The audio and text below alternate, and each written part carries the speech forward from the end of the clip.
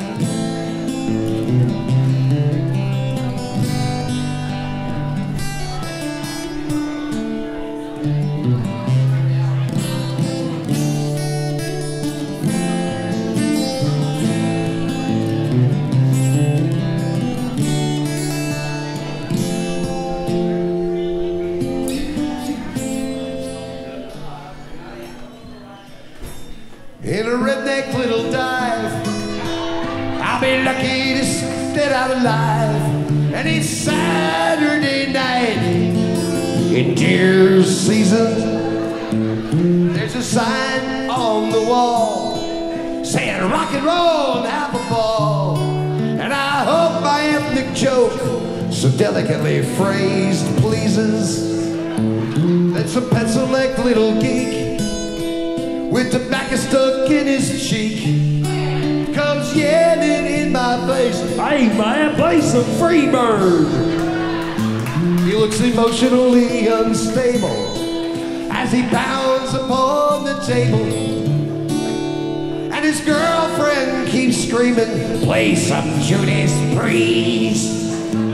When she yells, her cellulite shakes from too many little Debbie snack cakes, and belly's plopping out in rolls deeply creased.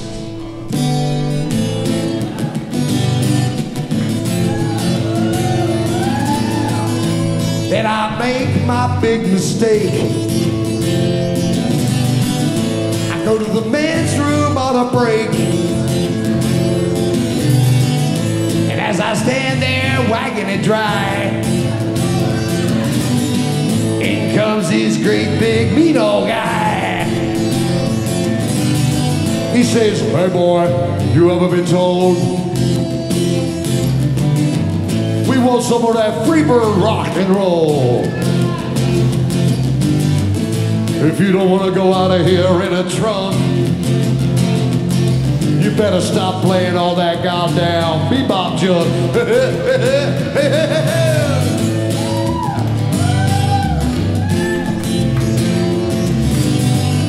I felt a slowly mounting rage. I clenched my fists and walked back to the stage. Instead of playing their favorite tune, I dropped my drawers and I shot at the moon. I said, "It's boring playing this, so here's something all you all can kiss." I didn't wait around to hear their reply, not me. I grabbed all my stuff and I said, "Bye-bye."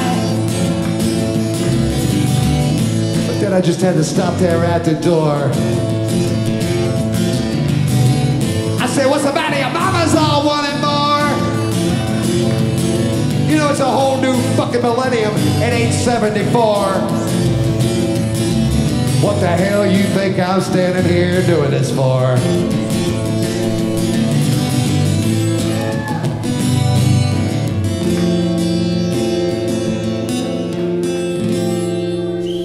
And then I kind of took my right hand, kind of shoved it up in their directions, and I lifted up my middle finger and I gave them a free bird, yeah.